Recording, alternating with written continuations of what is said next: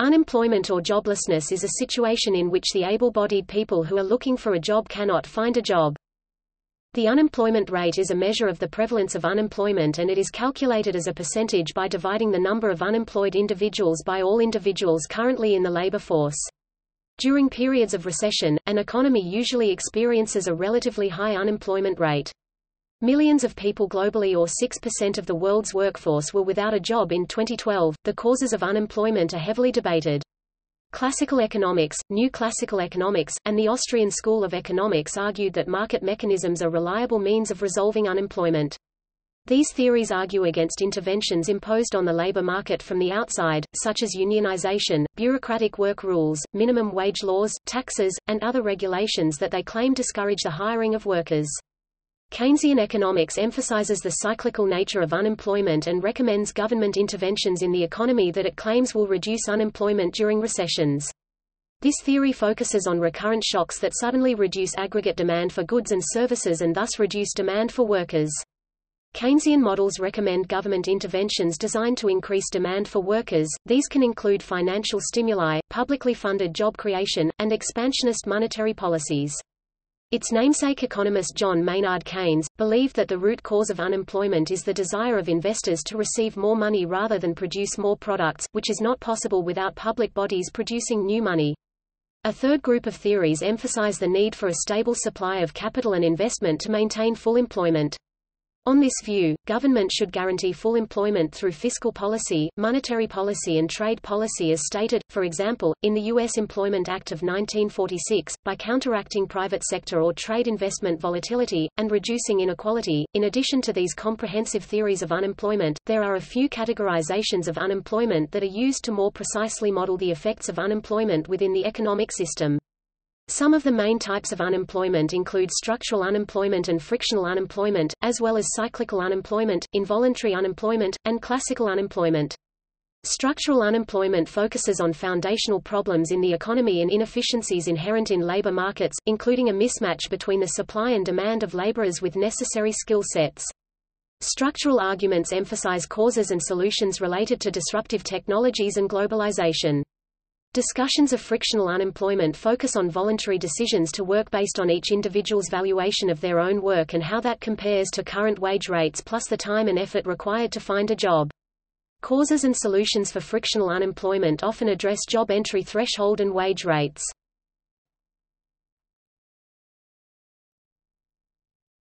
Topic: Definitions, types, and theories. The state of being without any work for an educated person, for earning one's livelihood, is meant by unemployment.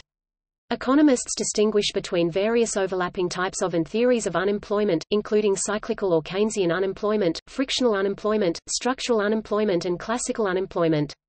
Some additional types of unemployment that are occasionally mentioned are seasonal unemployment, hardcore unemployment, and hidden unemployment.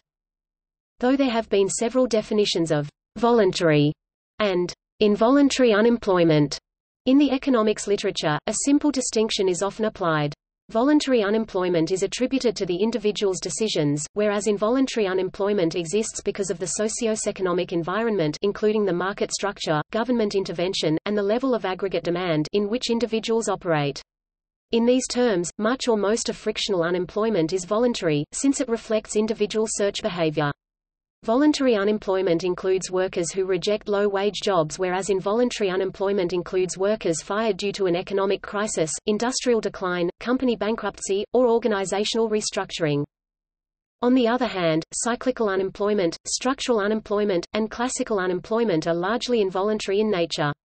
However, the existence of structural unemployment may reflect choices made by the unemployed in the past, while classical natural unemployment may result from the legislative and economic choices made by labor unions or political parties.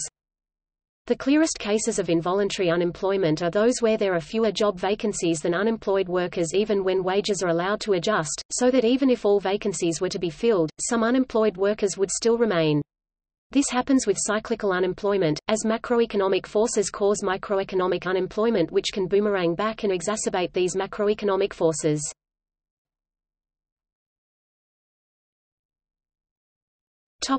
Classical unemployment. Classical, or real wage unemployment, occurs when real wages for a job are set above the market clearing level, causing the number of job seekers to exceed the number of vacancies. On the other hand, most economists argue that as wages fall below a livable wage, many choose to fall out of the labor market and no longer seek employment. This is especially true in countries where low-income families are supported through public welfare systems. In such cases, wages would have to be high enough to motivate people to choose employment over what they receive through public welfare. Wages below a livable wage are likely to result in lower labor market participation in above-stated scenario. In addition, it must be noted that consumption of goods and services is the primary driver of increased need for labor. Higher wages lead to workers having more income available to consume goods and services. Therefore, higher wages increase general consumption, and as a result need for labor increases and unemployment decreases in the economy. Many economists have argued that unemployment increases with increased governmental regulation. For example, minimum wage laws raise the cost of some low-skill laborers above market equilibrium, resulting in increased unemployment as people who wish to work at the going rate cannot, as the new and higher enforced wage is now greater than the value of their labor. Laws restricting layoffs may make businesses less likely to hire in the first place, as hiring becomes more risky. However, this argument overly simplifies the relationship between wage rates and unemployment, ignoring numerous factors, which contribute to unemployment. Some, such as Murray Rothbard, suggest that even social taboos can prevent wages from falling to the market clearing level. In Out of Work, Unemployment and Government in the 20th Century America, economists Richard Vedder and Lowell Galloway argue that the empirical record of wages rates, productivity, and unemployment in America validates classical unemployment theory. Their data shows a strong correlation between adjusted real wage and unemployment in the United States from 1900 to 1990. However, they maintain that their data does not take into account exogenous events.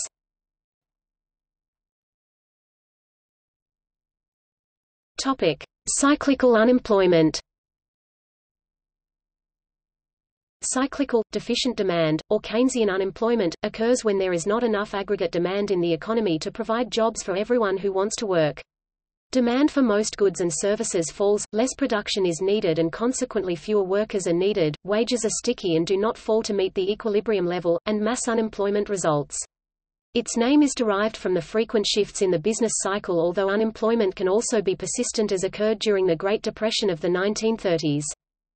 With cyclical unemployment, the number of unemployed workers exceeds the number of job vacancies, so that even if full employment were attained and all open jobs were filled, some workers would still remain unemployed.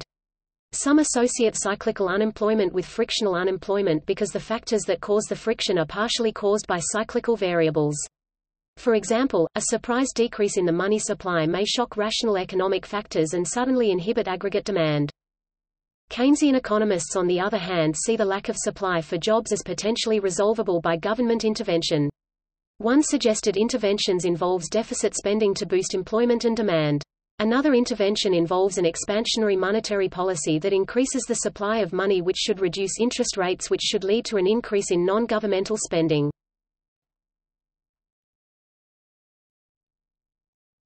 Topic: Full employment. In demand-based theory, it is possible to abolish cyclical unemployment by increasing the aggregate demand for products and workers. However, eventually the economy hits an inflation barrier imposed by the four other kinds of unemployment to the extent that they exist. Historical experience suggests that low unemployment affects inflation in the short term but not the long term. In the long term, the velocity of money supply measures such as the MZM, money zero maturity, representing cash and equivalent demand deposits, velocity is far more predictive of inflation than low unemployment. Some demand theory economists see the inflation barrier as corresponding to the natural rate of unemployment. The natural rate of unemployment is defined as the rate of unemployment that exists when the labor market is in equilibrium and there is pressure for neither rising inflation rates nor falling inflation rates. An alternative technical term for this rate is the NAIRU, or the non-accelerating inflation rate of unemployment. No matter what its name, demand theory holds that this means that if the unemployment rate gets too low, inflation will accelerate in the absence of wage and price controls, incomes policies. One of the major problems with the NAIRU theory is that no one knows exactly what the NAIRU is, while it clearly changes over time. The margin of error can be quite high relative to the actual unemployment rate, making it hard to use the NAIRU in policy making. Another, normative, definition of full employment might be called the ideal unemployment rate. It would exclude all types of unemployment that represent forms of inefficiency. This type of full employment unemployment would correspond to only frictional unemployment, excluding that part encouraging the MC jobs management strategy, and would thus be very low. However, it would be impossible to attain this full employment target using only demand-side Keynesian stimulus without getting below the NAIRU and causing accelerating inflation absent incomes policies. Training programs aimed at fighting structural unemployment would help here. To the extent that hidden unemployment exists, it implies that official unemployment statistics provide a poor guide to what unemployment rate coincides with full employment.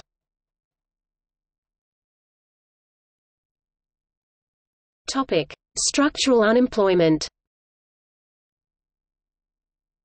Structural unemployment occurs when a labor market is unable to provide jobs for everyone who wants one because there is a mismatch between the skills of the unemployed workers and the skills needed for the available jobs. Structural unemployment is hard to separate empirically from frictional unemployment, except to say that it lasts longer. As with frictional unemployment, simple demand-side stimulus will not work to easily abolish this type of unemployment. Structural unemployment may also be encouraged to rise by persistent cyclical unemployment. If an economy suffers from long-lasting low aggregate demand, it means that many of the unemployed become disheartened, while their skills, including job-searching skills, become rusty and obsolete. Problems with debt may lead to homelessness and a fall into the vicious circle of poverty. This means that they may not fit the job vacancies that are created when the economy recovers. The implication is that sustained high demand may lower structural unemployment. This theory of persistence in structural unemployment has been referred to as an example of path dependence or hysteresis. Much technological unemployment, due to the replacement of workers by machines, might be counted as structural unemployment. Alternatively, technological unemployment might refer to the way in which steady increases in labor productivity mean that fewer workers are needed to produce the same level of output every year. The fact that aggregate demand can be raised to deal with this problem suggests that this problem is instead one of cyclical unemployment. As indicated by Okun's law, the demand side must grow sufficiently quickly to absorb not only the growing labor force but also the workers made redundant by increased labor productivity. Seasonal unemployment may be seen as a kind of structural unemployment, since it is a type of unemployment that is linked to certain kinds of jobs: construction work, migratory farm work. The most cited official unemployment measures erase this kind of unemployment from the statistics using seasonal adjustment techniques. This results in substantial, permanent structural unemployment. Topic: Frictional unemployment. Frictional unemployment is the time period between jobs when a worker is searching for, or transitioning from one job to another. It is sometimes called search unemployment and can be voluntary based on the circumstances of the unemployed individual. Frictional unemployment exists because both jobs and workers are heterogeneous, and a mismatch can result between the characteristics of supply and demand. Such a mismatch can be related to skills, payment, work time, location, seasonal industries, attitude, taste, and a multitude of other factors. New entrants such as graduating students and re-entrants such as former homemakers can also suffer a spell of frictional unemployment. Workers as well as employers accept a certain level of imperfection, risk or compromise, but usually not right away. They will invest some time and effort to find a better match. This is in fact beneficial to the economy since it results in a better allocation of resources. However, if the search takes too long and mismatches are too frequent, the economy suffers, since some work will not get done. Therefore, governments will seek ways to reduce unnecessary frictional unemployment through multiple means, including providing education, advice, training, and assistance such as daycare centers. The frictions in the labor market are sometimes illustrated graphically with a Beveridge curve, a downward-sloping, convex curve that shows a correlation between the unemployment rate on one axis and the vacancy rate on the other. Changes in the supply of or demand for labor cause movements along this curve. An increase-decrease in labor market frictions will shift the curve outwards inwards.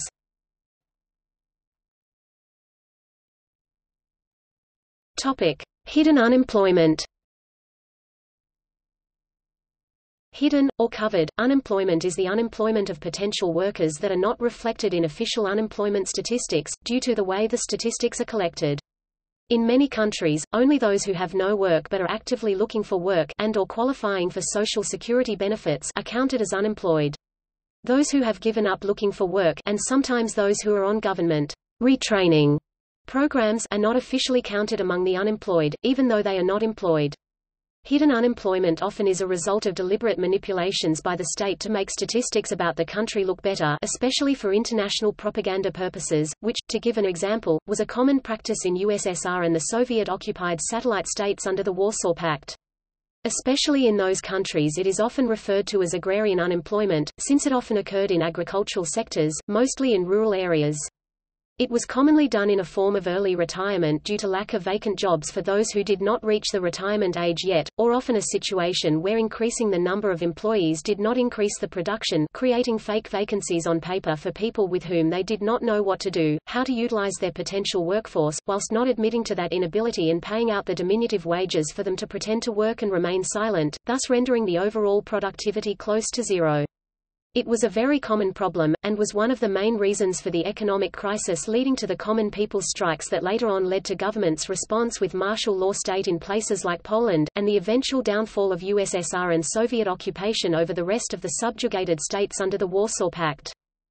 The statistic also does not count the underemployed, those working fewer hours than they would prefer or in a job that doesn't make good use of their capabilities. In addition, those who are of working age but are currently in full-time education are usually not considered unemployed in government statistics. Traditional unemployed native societies who survive by gathering, hunting, herding, and farming in wilderness areas, may or may not be counted in unemployment statistics. Official statistics often underestimate unemployment rates because of hidden unemployment.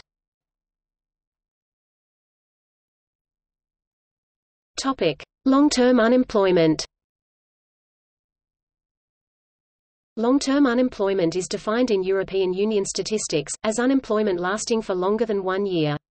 The United States Bureau of Labor Statistics (BLS), which reports current long-term unemployment rate at 1.9%, defines this as unemployment lasting 27 weeks or longer. Long-term unemployment is a component of structural unemployment, which results in long-term unemployment existing in every social group, industry, occupation, and all levels of education.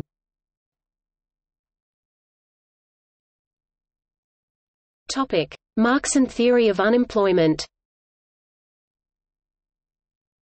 It is in the very nature of the capitalist mode of production to overwork some workers while keeping the rest as a reserve army of unemployed paupers.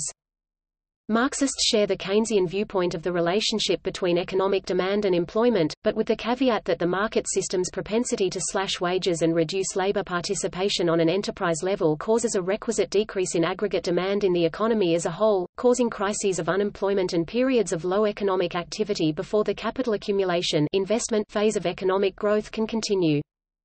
According to Karl Marx, unemployment is inherent within the unstable capitalist system and periodic crises of mass unemployment are to be expected.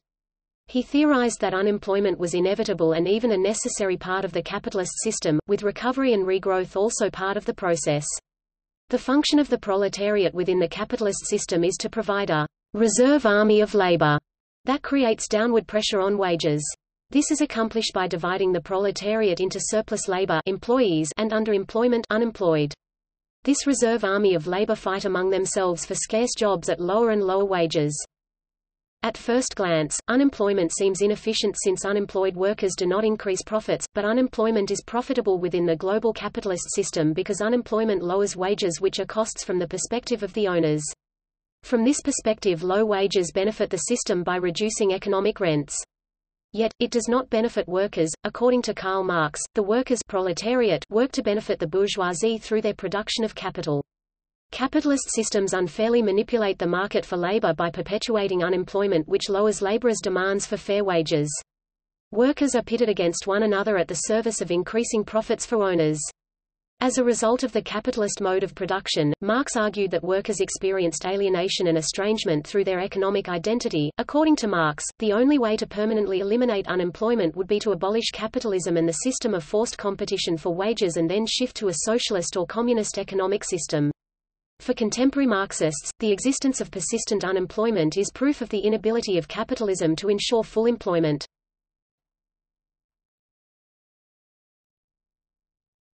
Topic: Measurement.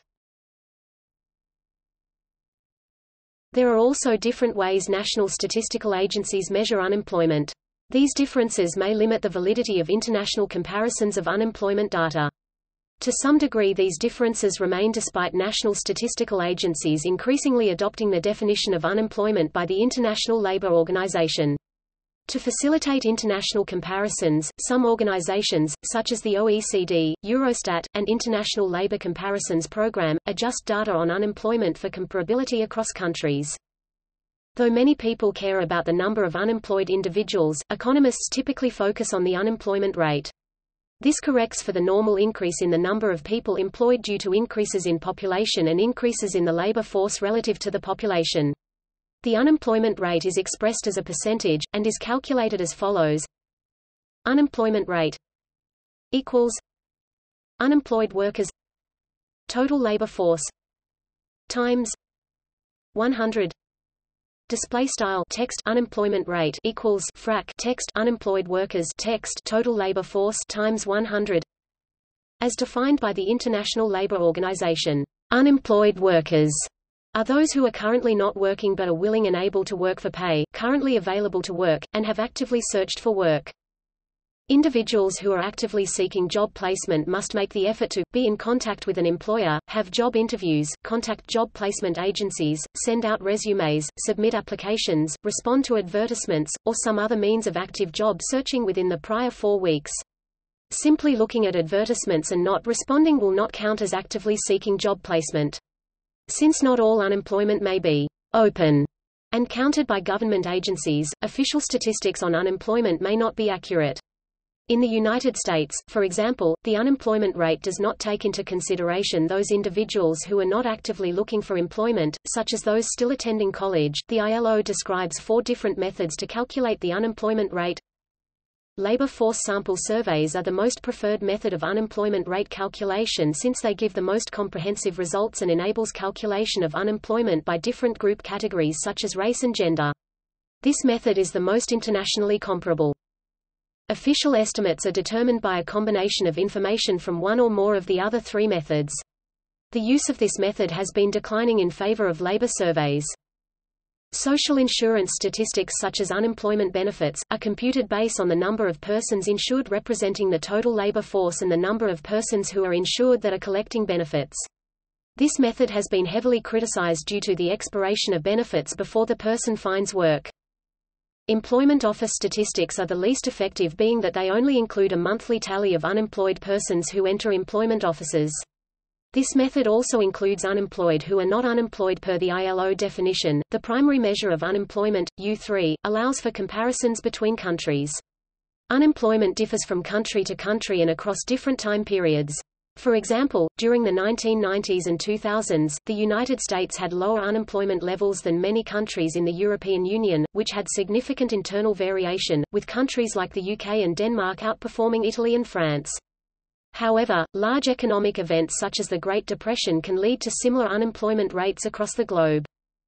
In 2013, ILO adopted a resolution to introduce new indicators to measure unemployment rate. LU1 – Unemployment rate, persons in unemployment, labor force x 100. LU2 – Combined rate of time-related underemployment and unemployment, persons in time-related underemployment plus persons in unemployment, labor force x 100. LU3 – Combined rate of unemployment and potential labor force, persons in unemployment plus potential labor force, extended labor force x 100. LU4 – Composite measure of labor underutilization, persons in time-related underemployment plus persons in unemployment plus potential labor force, extended labor force x 100. Topic: European Union, Eurostat. Eurostat, the statistical office of the European Union, defines unemployed as those persons aged 15 to 74 who are not working, have looked for work in the last 4 weeks, and ready to start work within 2 weeks, which conform to ILO standards. Both the actual count and rate of unemployment are reported. Statistical data are available by member state, for the European Union as a whole EU 28, as well as for the Euro area EA 19. Eurostat also includes a long-term unemployment rate. This is defined as part of the unemployed who have been unemployed for an excess of 1 year. The main source used is the European Union Labour Force Survey (EULFS). The EULFS collects data on all member states each quarter. For monthly calculations, national surveys or national registers from employment offices are used in conjunction with quarterly EULFS data. The exact calculation for individual countries, resulting in harmonized monthly data, depends on the availability of the data.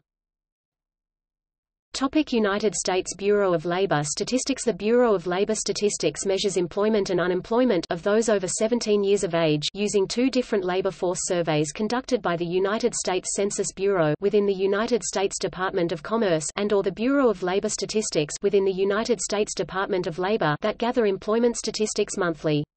The Current Population Survey (CPS) or Household Survey conducts a survey based on a sample of 60,000 households. This survey measures the unemployment rate based on the ILO definition. The Current Employment Statistics Survey (SEI), or Payroll Survey, conducts a survey based on a sample of 160,000 businesses and government agencies that represent 400,000 individual employers. This survey measures only civilian non-agricultural employment, thus, it does not calculate an unemployment rate, and it differs from the ILO unemployment rate definition. These two sources have different classification criteria, and usually produce differing results. Additional data are also available from the government, such as the Unemployment Insurance Weekly Claims Report available from the Office of Workforce Security, within the U.S. Department of Labor Employment and Training Administration. The Bureau of Labor Statistics provides up-to-date numbers via a PDF linked here. The BLS also provides a readable, concise current employment situation summary, updated monthly.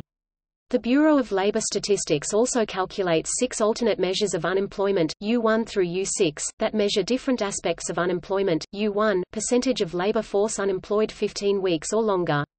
U2, percentage of labor force who lost jobs or completed temporary work. U3, official unemployment rate per the ILO definition occurs when people are without jobs and they have actively looked for work within the past 4 weeks. U4, U3+, discouraged workers, or those who have stopped looking for work because current economic conditions make them believe that no work is available for them.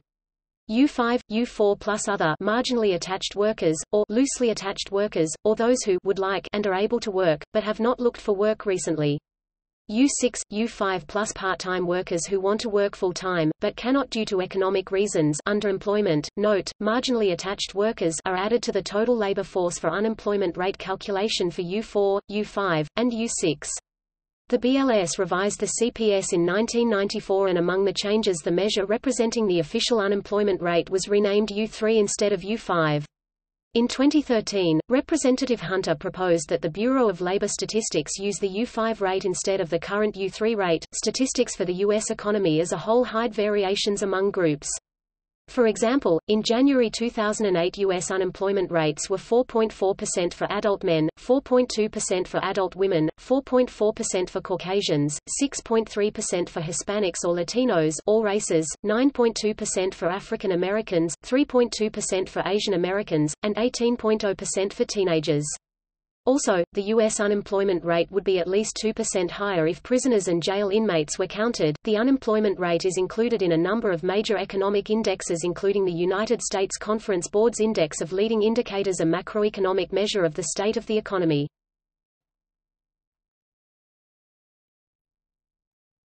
Topic: Alternatives.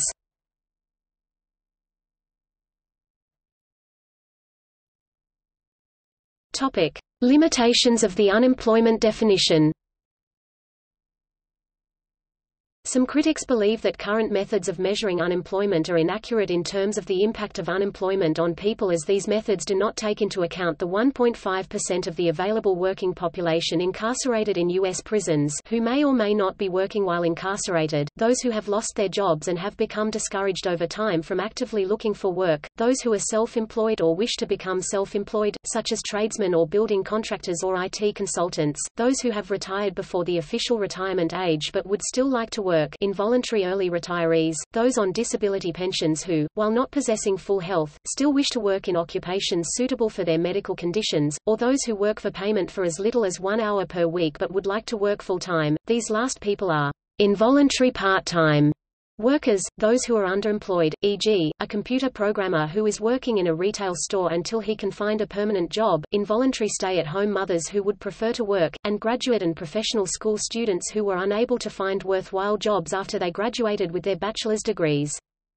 Internationally, some nations' unemployment rates are sometimes muted or appear less severe due to the number of self-employed individuals working in agriculture.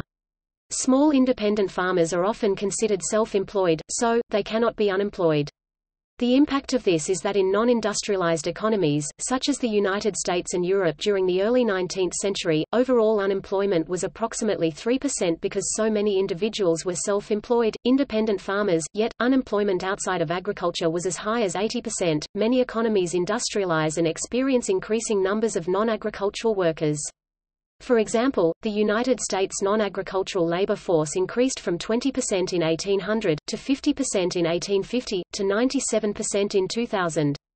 The shift away from self-employment increases the percentage of the population who are included in unemployment rates. When comparing unemployment rates between countries or time periods, it is best to consider differences in their levels of industrialization and self-employment. Additionally, the measures of employment and unemployment may be too high. In some countries, the availability of unemployment benefits can inflate statistics since they give an incentive to register as unemployed. People who do not seek work may choose to declare themselves unemployed so as to get benefits. People with undeclared paid occupations may try to get unemployment benefits in addition to the money they earn from their work. However, in countries such as the United States, Canada, Mexico, Australia, Japan and the European Union, unemployment is measured using a sample survey akin to a Gallup poll. According to the BLS, a number of Eastern European nations have instituted labor force surveys as well. The sample survey has its own problems because the total number of workers in the economy is calculated based on a sample rather than a census. It is possible to be neither employed nor unemployed by ILO definitions, i.e., to be outside of the labor force. These are people who have no job and are not looking for one. Many of these people are going to school or are retired. Family responsibilities keep others out of the labor force. Still others have a physical or mental disability which prevents them from participating in labor force activities. Some people simply elect not to work, preferring to be dependent on others for sustenance. Typically, employment and the labor force include only work done for monetary gain. Hence, a homemaker is neither part of the labor force nor unemployed. Nor are full-time students nor prisoners considered to be part of the labor force or unemployment. The latter can be important. In 1999, economists Lawrence F. Katz and Alan B. Kruger estimated that increased incarceration lowered measured unemployment in the United States by 0.17% between 1985 and the late 1990s. In particular, as of 2005, roughly 0.7% of the U.S. population is incarcerated, 1.5% of the available working population. Additionally, children, the elderly, and some individuals with disabilities are typically not counted as part of the labor force and are correspondingly not included in the unemployment statistics. However, some elderly and many disabled individuals are active in the labor market. In the early stages of an economic boom, unemployment often rises. This is because people join the labor market, give up studying, start a job hunt, etc. as a result of the improving job market, but until they have actually found a position they are counted as unemployed. Similarly, during a recession, the increase in the unemployment rate is moderated by people leaving the labor force or being otherwise discounted from the labor force, such as with the self-employed. For the fourth quarter of 2004, according to OECD, Source Employment Outlook 2005 ISBN 92-64-01045-9, normalized unemployment for men aged 25 to 54 was 4.6% in the US and 7.4% in France. At the same time and for the same population, the employment rate, number of workers divided by population, was 86.3% in the US and 86.7% in France. This example shows that the unemployment rate is 60% higher in France than in the US, yet more people in this demographic are working in France than in the US, which is counterintuitive if it is expected that the unemployment rate reflects the health of the labor market. Due to these deficiencies, many labor market economists prefer to look at a range of economic statistics such as labor market participation rate, the percentage of people aged between 15 and 64 who are currently employed or searching for employment, the total number of full-time jobs in an economy, the number of people seeking work as a raw number and not a percentage, and the total number of person hours worked in a month compared to the total number of person hours people would like to work. In particular, the NBER does not use the unemployment rate but prefer various employment rates to date recessions. Topic: Labor force participation rate. The labor force participation rate is the ratio between the labor force and the overall size of their cohort national population of the same age range. In the West, during the later half of the 20th century, the labor force participation rate increased significantly, due to an increase in the number of women who entered the workplace. In the United States, there have been 4 significant stages of women's participation in the labor force: increases in the 20th century and decreases in the 21st century. Male labor force participation decreased from 1953 until 2013. Since October 2013, men have been increasingly joining the labor force. During the late 19th century through the 1920s, very few women worked outside the home. They were young single women who typically withdrew from the labor force at marriage unless family needed 2 incomes. These women worked primarily in the textile manufacturing industry or as domestic workers. This profession empowered women and allowed them to earn a living wage. At times, they were a financial help to their families. Between 1930 and 1950, female labor force participation increased primarily due to the increased demand for office workers, women's participation in the high school movement, and due to electrification, which reduced the time spent on household chores. Between the 1950s to the early 1970s, most women were secondary earners working mainly as secretaries, teachers, nurses, and librarians, pink-collar jobs. Between the mid-1970s to the late 1990s, there was a period of revolution of women in the labor force brought on by a source of different factors, many of which arose from the second-wave feminism movement. Women more accurately planned for their future in the workforce, investing in more applicable majors in college that prepared them to enter and compete in the labor market. In the United States, the female labor force participation rate rose from approximately 33% in 1948 to a peak of 60.3% in 2000. As of April 2015, the female labor force participation is at 56.6%, the male labor force participation rate is at 69.4% and the total is 62.8%. A common theory in modern economics claims that the rise of women participating in the U.S. labor force in the 1950s to the 1990s was due to the introduction of a new contraceptive technology, birth control pills, and the adjustment of age of majority laws. The use of birth control gave women the flexibility of opting to invest and advance their career while maintaining a relationship. By having control over the timing of their fertility, they were not running a risk of thwarting their career choices. However, only 40% of the population actually used the birth control pill. This implies that other factors may have contributed to women choosing to invest in advancing their careers. One factor may be that more and more men delayed the age of marriage, allowing women to marry later in life without worrying about the quality of older men. Other factors include the changing nature of work, with machines replacing physical labor, eliminating many traditional male occupations, and the rise of the service sector, where many jobs are gender neutral. Another factor that may have contributed to the trend was the Equal Pay Act of 1963, which aimed at abolishing wage disparity based on sex. Such legislation diminished sexual discrimination and encouraged more women to enter the labor market by receiving fair remuneration to help raising families and children.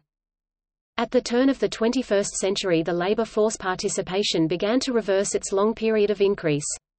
Reasons for this change include a rising share of older workers, an increase in school enrollment rates among young workers, and a decrease in female labor force participation. The labor force participation rate can decrease when the rate of growth of the population outweighs that of the employed and unemployed together.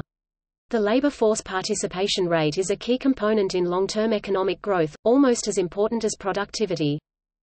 A historic shift began around the end of the Great Recession as women began leaving the labor force in the United States and other developed countries. The female labor force participation rate in the United States has steadily decreased since 2009, and as of April 2015 the female labor force participation rate has gone back down to 1988 levels of 56.6%. Participation rates are defined as follows. The labor force participation rate explains how an increase in the unemployment rate can occur simultaneously with an increase in employment. If a large number of new workers enter the labor force but only a small fraction become employed, then the increase in the number of unemployed workers can outpace the growth in employment.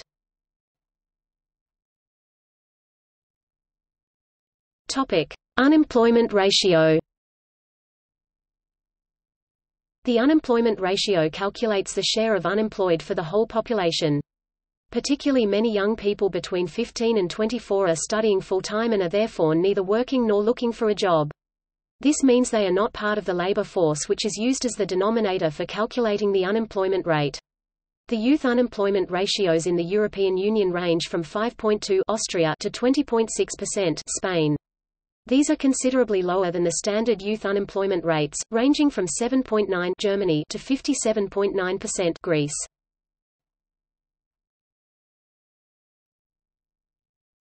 Topic: Effects. High and persistent unemployment, in which economic inequality increases, has a negative effect on subsequent long-run economic growth. Unemployment can harm growth not only because it is a waste of resources, but also because it generates redistributive pressures and subsequent distortions, drives people to poverty, constrains liquidity limiting labor mobility, and erodes self-esteem promoting social dislocation, unrest and conflict. 2013 Economics Nobel Prize winner Robert J. Shiller said that rising inequality in the United States and elsewhere is the most important problem.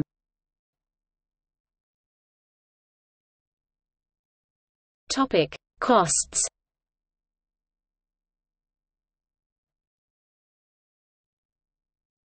Topic: Individual. Unemployed individuals are unable to earn money to meet financial obligations. Failure to pay mortgage payments or to pay rent may lead to homelessness through foreclosure or eviction.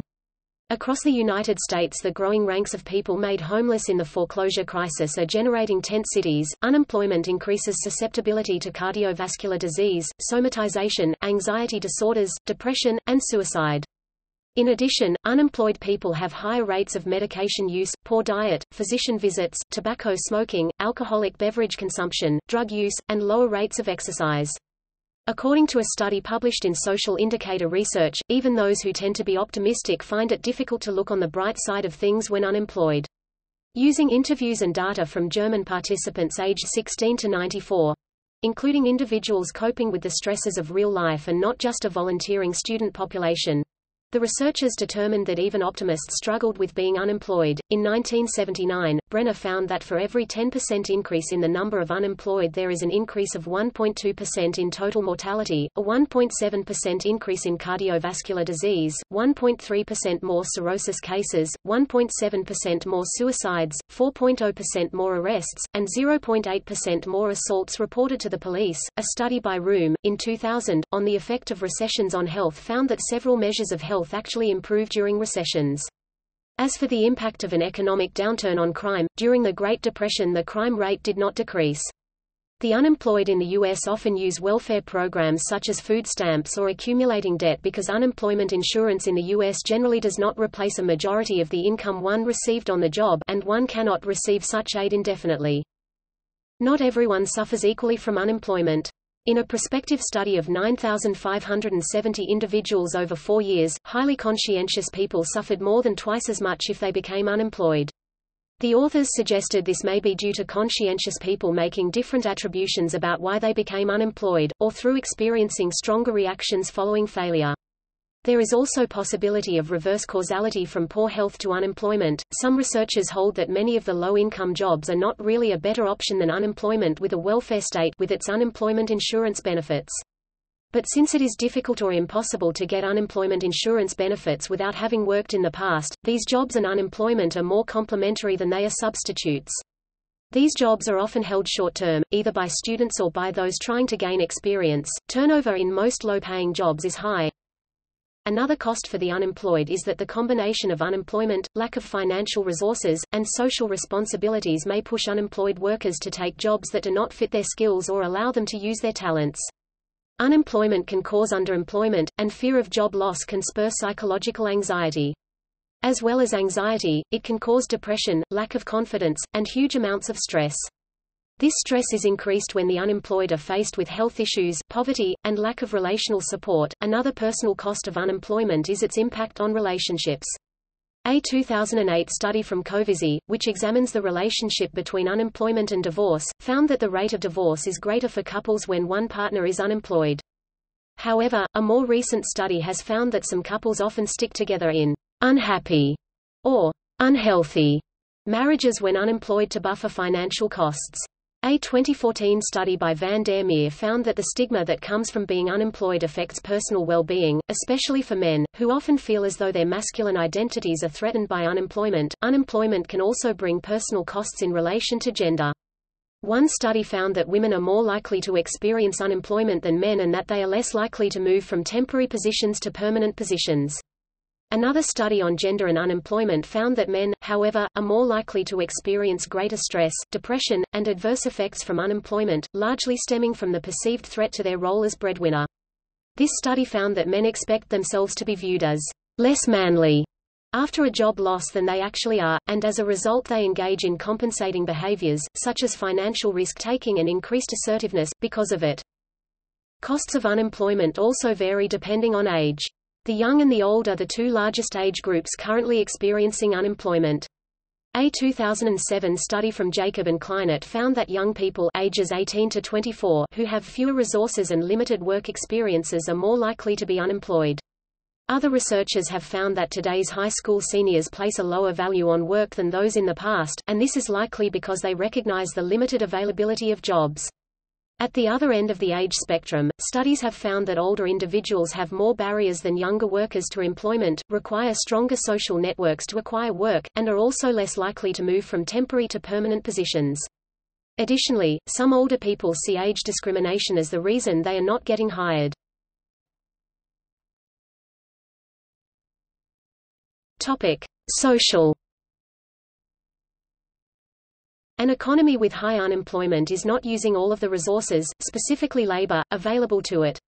Since it is operating below its production possibility frontier, it could have higher output if all the workforce were usefully employed. However, there is a trade-off between economic efficiency and unemployment. If the frictionally unemployed accepted the first job they were offered, they would be likely to be operating at below their skill level, reducing the economy's efficiency. During a long period of unemployment, workers can lose their skills, causing a loss of human capital. Being unemployed can also reduce the life expectancy of workers by about 7 years. High unemployment can encourage xenophobia and protectionism as workers fear that foreigners are stealing their jobs. Efforts to preserve existing jobs of domestic and native workers include legal barriers against outsiders who want jobs, obstacles to immigration, and/or tariffs and similar trade barriers against foreign competitors.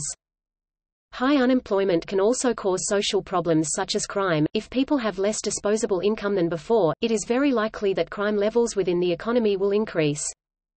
A 2015 study published in The Lancet estimates that unemployment causes 45,000 suicides a year globally. Topic: Socio-political. High levels of unemployment can be causes of civil unrest, in some cases leading to revolution, and particularly totalitarianism. The fall of the Weimar Republic in 1933 and Adolf Hitler's rise to power, which culminated in World War II and the deaths of tens of millions and the destruction of much of the physical capital of Europe, is attributed to the poor economic conditions in Germany at the time, notably a high unemployment rate of above 20%. See Great Depression in Central Europe for details. Note that the hyperinflation in the Weimar Republic is not directly blamed for the Nazi rise. The hyperinflation in the Weimar Republic occurred primarily in the period 1921–23, which was contemporary with Hitler's beer hall putsch of 1923, and is blamed for damaging the credibility of democratic institutions, but the Nazis did not assume government until 1933, 10 years after the hyperinflation but in the midst of high unemployment. Rising unemployment has traditionally been regarded by the public and media in any country as a key guarantor of electoral defeat for any government which oversees it. This was very much the consensus in the United Kingdom until 1983, when Margaret Thatcher's Conservative government won a landslide in the general election, despite overseeing a rise in unemployment from 1,500,000 to 3,200,000 since its election 4 years earlier.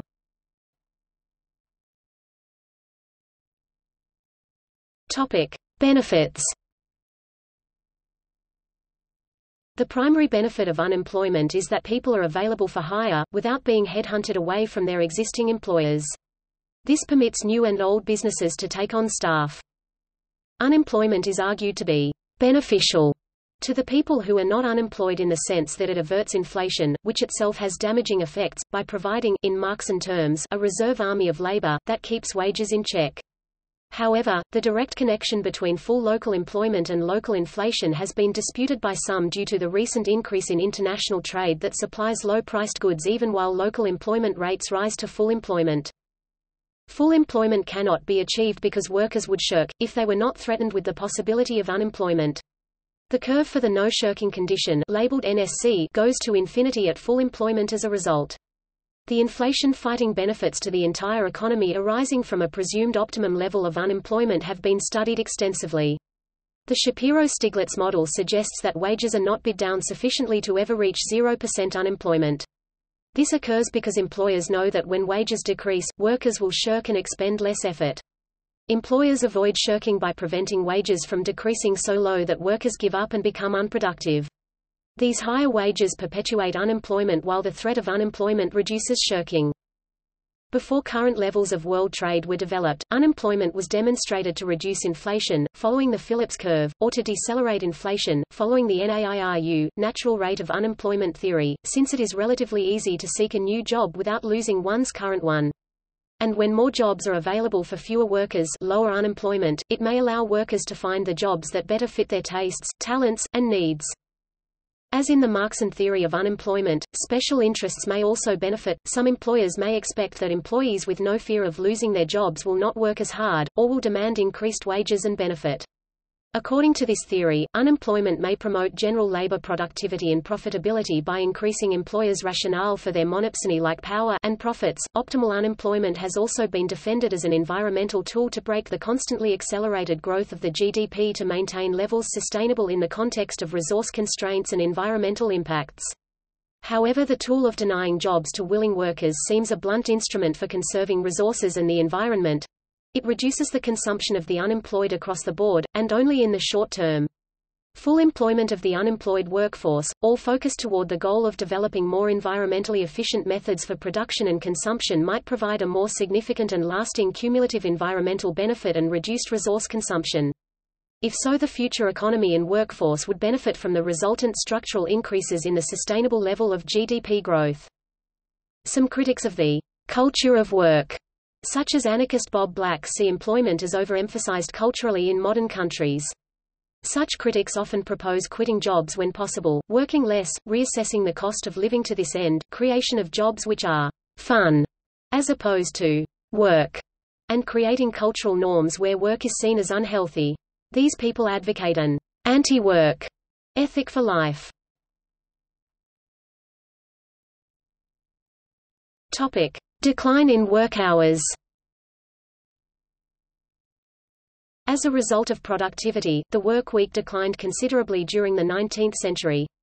By the 1920s in the U.S. the average work week was 49 hours, but the work week was reduced to 40 hours, after which overtime premium was applied, as part of the National Industrial Recovery Act of 1933.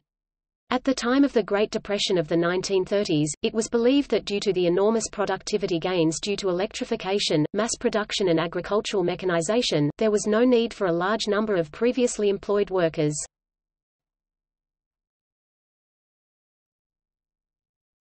Topic: Controlling or reducing unemployment. Societies try a number of different measures to get as many people as possible into work, and various societies have experienced close to full employment for extended periods, particularly during the post-World War II economic expansion.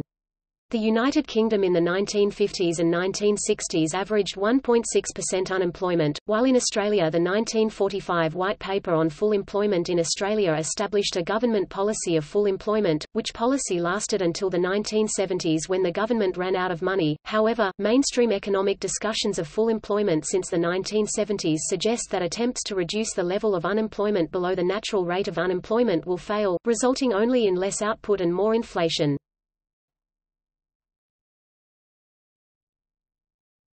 Topic: Demand-side solutions.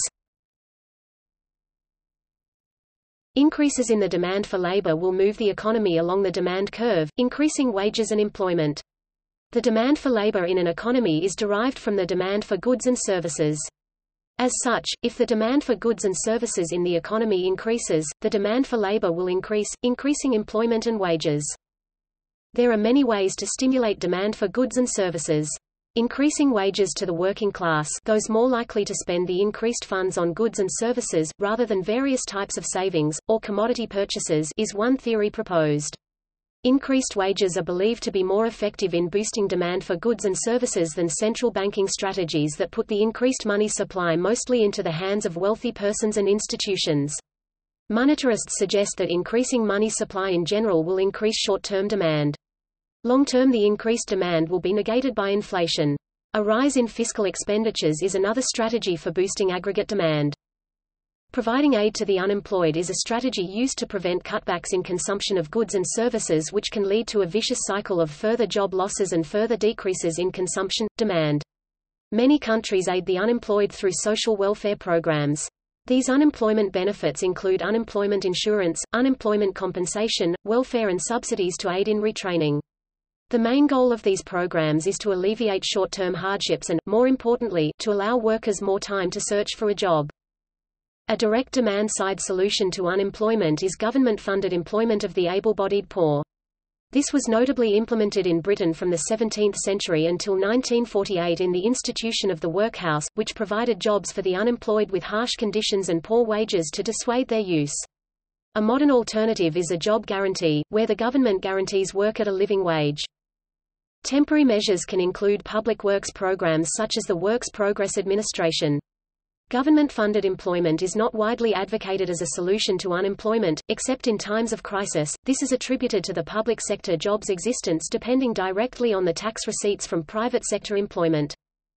In the U.S., the unemployment insurance allowance one receives is based solely on previous income, not time worked, family size, etc., and usually compensates for one-third of one's previous income.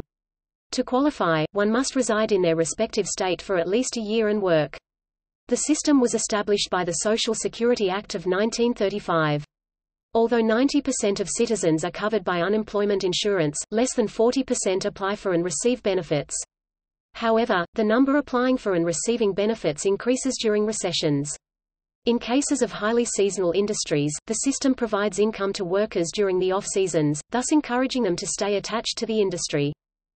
According to classical economic theory, markets reach equilibrium where supply equals demand. Everyone who wants to sell at the market price can. Those who do not want to sell at this price do not. In the labor market, this is classical unemployment. Monetary policy and fiscal policy can both be used to increase short-term growth in the economy, increasing the demand for labor and decreasing unemployment.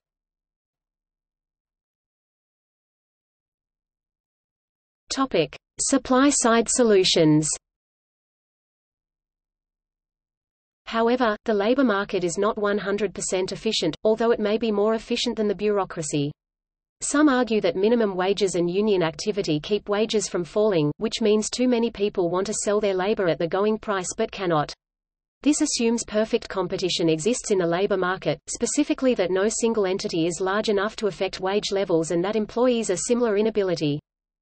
Advocates of supply-side policies believe those policies can solve this by making the labor market more flexible. These include removing the minimum wage and reducing the power of unions. Supply-siders argue the reforms increase long-term growth by reducing labor costs. This increased supply of goods and services requires more workers, increasing employment. It is argued that supply-side policies, which include cutting taxes on businesses and reducing regulation, create jobs, reduce unemployment and decrease labor's share of national income. Other supply-side policies include education to make workers more attractive to employers.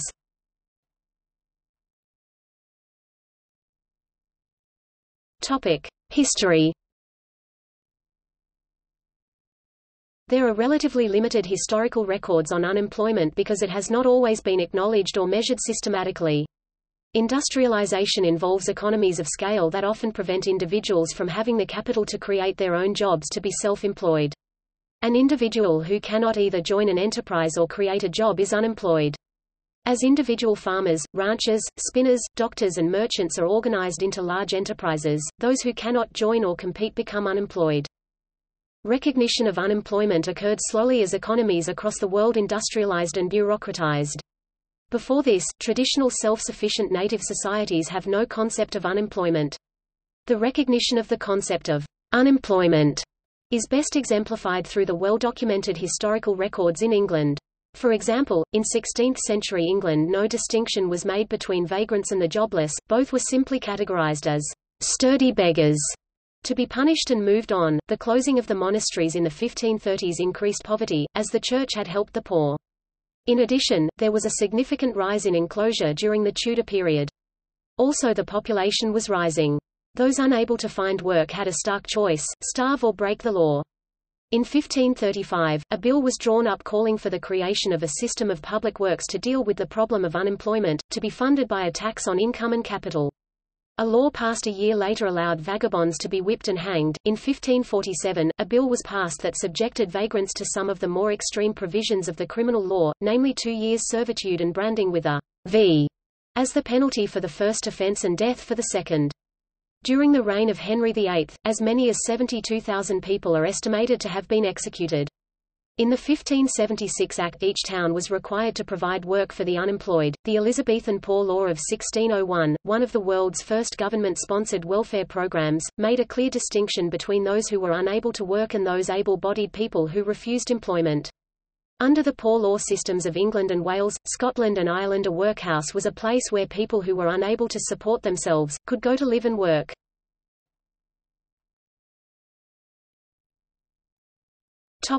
Industrial Revolution to late 19th century. Poverty was a highly visible problem in the 18th century, both in cities and in the countryside.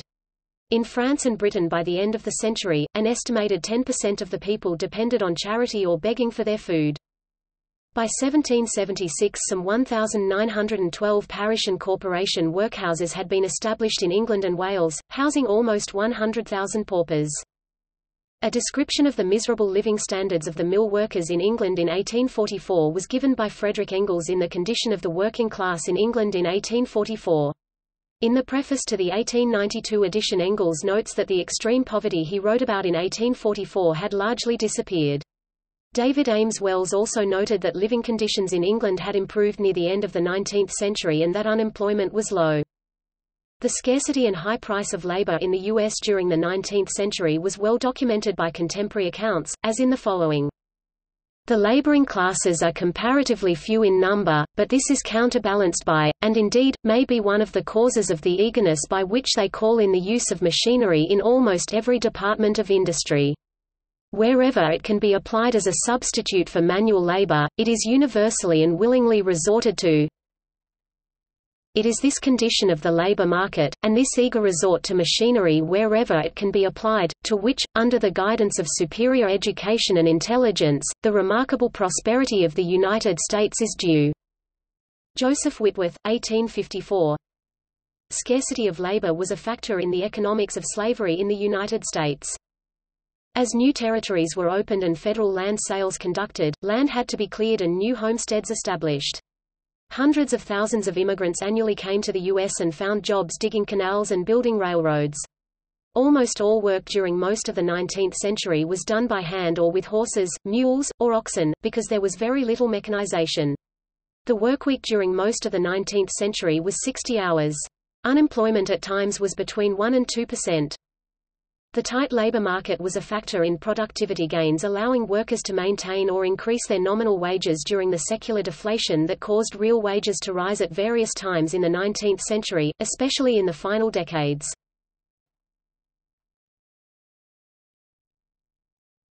20th century. There were labor shortages during WWI Ford Motor Co., doubled wages to reduce turnover. After 1925, unemployment began to gradually rise. The decade of the 1930s saw the Great Depression impact unemployment across the globe. One Soviet trading corporation in New York averaged 350 applications a day from Americans seeking jobs in the Soviet Union. In Germany, the unemployment rate reached nearly 25% in 1932. In some towns and cities in the northeast of England, unemployment reached as high as 70%. The national unemployment level peaked at more than 22% in 1932. Unemployment in Canada reached 27% at the depth of the Depression in 1933. In 1929, the U.S. unemployment rate averaged 3%. In the U.S., the Works Progress Administration (1935–43) was the largest make-work program. It hired men and some women off the relief rolls, dole, typically for unskilled labor. In Cleveland, Ohio, the unemployment rate was 60%. In Toledo, Ohio, 80%. There were 2 million homeless people migrating across the United States. Over 3 million unemployed young men were taken out of the cities and placed into 2,600+ work camps managed by the Civilian Conservation Corps. Unemployment in the United Kingdom fell later in the 1930s as the Depression eased, and remained low in six figures after World War II. Frederick Mills found that in the U.S., 51% of the decline in work hours was due to the fall in production and 49% was from increased productivity. By 1972, unemployment in the UK had crept back up above 1 million, and was even higher by the end of the decade, with inflation also being high. Although the monetarist economic policies of Margaret Thatcher's Conservative government saw inflation reduced after 1979, unemployment soared in the early 1980s, exceeding 3 million, a level not seen for some 50 years, by 1982. This represented 1 in 8 of the workforce, with unemployment exceeding 20% in some parts of the United Kingdom which had relied on the now declining industries such as coal mining. However, this was a time of high unemployment in all major industrialized nations. By the spring of 1983, unemployment in the United Kingdom had risen by 6% in the previous 12 months, compared to 10% in Japan, 23% in the United States of America and 34% in West Germany. 7 years before reunification, unemployment in the United Kingdom remained above 3 million until the spring of 1987, by which time the economy was enjoying a boom. By the end of 1989, unemployment had fallen to 1,600,000. However, inflation had reached 7.8% and the following year it reached a 9-year high of 9.5%, leading to increased interest rates. Another recession began during 1990 and lasted until 1992. Unemployment began to increase and by the end of 1992 nearly 3 million in the United Kingdom were unemployed. Then came a strong economic recovery. With inflation down to 1.6% by 1993, unemployment then began to fall rapidly, standing at 1,800,000 by early 1997.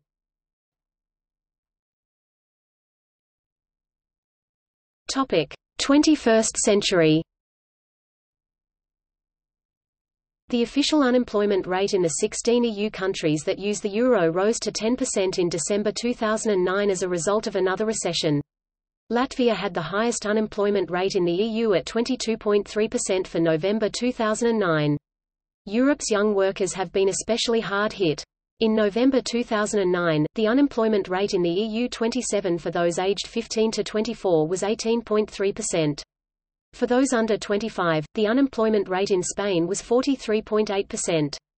Unemployment has risen in two-thirds of European countries since 2010. Into the 21st century, unemployment in the United Kingdom remained low and the economy remaining strong, while at this time several other European economies, namely, France and Germany, reunified a decade earlier, experienced a minor recession and a substantial rise in unemployment. In 2008, when the recession brought on another increase in the United Kingdom, after 15 years of economic growth and no major rises in unemployment.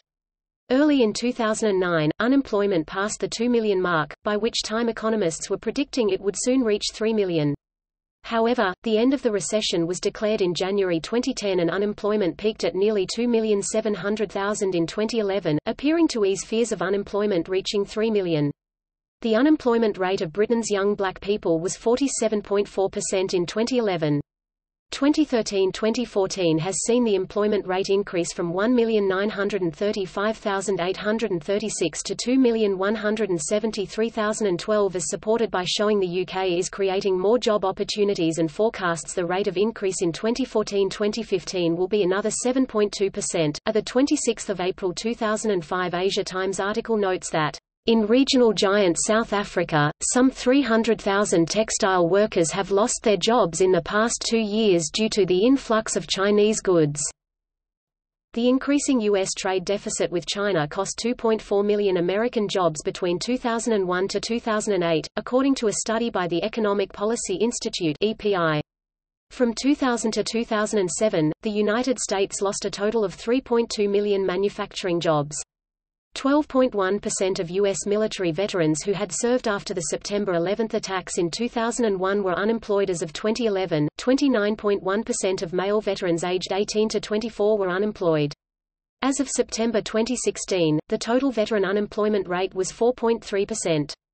By September 2017, that figure had dropped to 3%. About 25 million people in the world's 30 richest countries will have lost their jobs between the end of 2007 and the end of 2010 as the economic downturn pushes most countries into recession.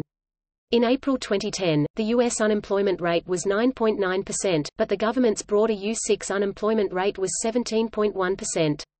In April 2012, the unemployment rate was 4.6% in Japan. In a 2012 news story, The Financial Post reported, "Nearly 75 million youth are unemployed around the world, an increase of more than 4 million since 2007. In the European Union, where a debt crisis followed the financial crisis, the youth unemployment rate rose to 18% last year from 12.5% in 2007, the ILO report shows." In March 2018, according to U.S. unemployment rate statistics, the unemployment rate was 4.1%, below the 4.5 to 5.0% norm.